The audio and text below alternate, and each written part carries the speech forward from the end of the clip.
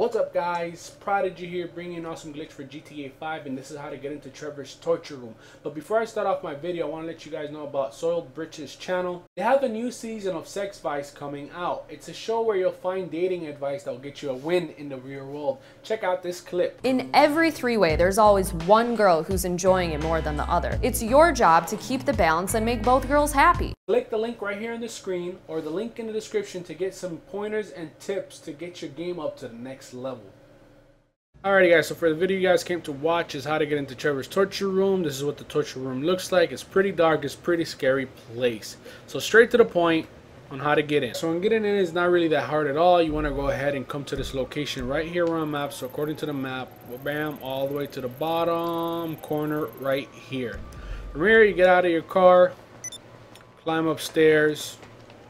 Really easy, really simple, and you want to go ahead and line up against this wall right here and jump up to the roof. And from the roof you want to go ahead and come to this spot right here. I'm gonna show you where to line up with.